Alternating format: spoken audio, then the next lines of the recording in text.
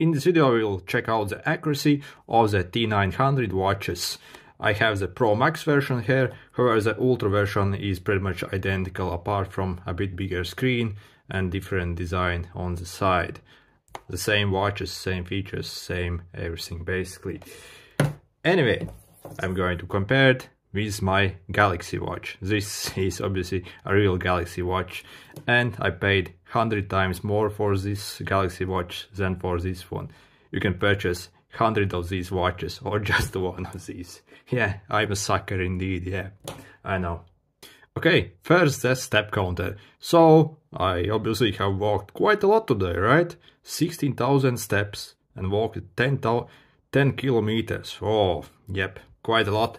So, how much my Galaxy watch shows? As you see, that's quite different. And the Galaxy watch is basically the king of step counters. It's extremely accurate. Actually, it's probably the most accurate smartwatch I have tested, and I have tested over 30 different smartwatches. This is the best. So we get yeah, 5 times difference. The step counter is complete garbage on this watch, and you really shouldn't purchase for a step counter. It just counts steps whenever you move it a bit, and yeah, it's complete garbage, guys. So this watch also has a heart rate tracking, a blood pressure measurement and blood oxygen. And yep, on the back it almost looks like the real Apple Watch. So let's check the heart rate measurement and measure it against our Galaxy Watch. Again, the Galaxy Watch is fairly good actually. Okay, let's measure the heart rate next. And let's wait it to measure. So I just climbed quite a few stairs, so my heart rate is kind of high. As you see, yeah, a bit different, but yeah. Okay, so let me show you something. Let's measure this again. However, this time let's use a potato. And put it on. Okay. So I have very bad news for vegans. Potatoes are alive as well. Yep. Nope, this was not a mistake. Let's measure it again. The potatoes are alive indeed. As you see, it even changes. So, the thing is, guys, the sensors on this watch are completely fake. They are not real. So, let's measure it again. And as you see, a light starts flashing and it appears that it's actually working, right? So, yep, the Chinese suckers have just put in fake green lights. As these heart rate sensors are quite expensive to put in these watches, and this is basically a software giving you a random, actually believable value. So yeah, that's the thing with these watches, they're completely fake. It also has a blood pressure, and it's the same thing. See, I don't really have this watch anywhere, and it's just blinking the light. And see, it actually provides a very good blood pressure reading. Let's measure it again, and it will be obviously a bit different this time. Guys, this is complete this is complete scam basically, and you're fooling people. And yeah, if you start doing this stuff with watches that are sold in USA, you'll get sued and you'll go bankrupt basically. Yeah, anyway, the only reason you maybe can purchase this watch is maybe if you know a person who has high blood pressure and he's very worried and stressed about it all the time. You can purchase this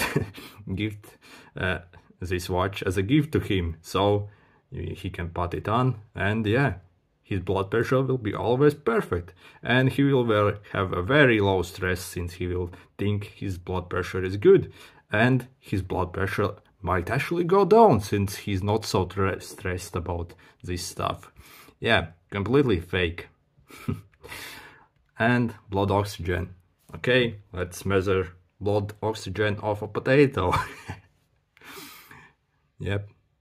Damn, the potatoes are alive indeed.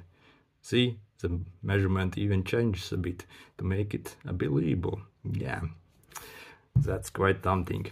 And yeah, as it's really the thing with pretty much all the cheap Chinese watches, they're completely fake, and they're full of users, and basically yeah, trick you into purchasing them.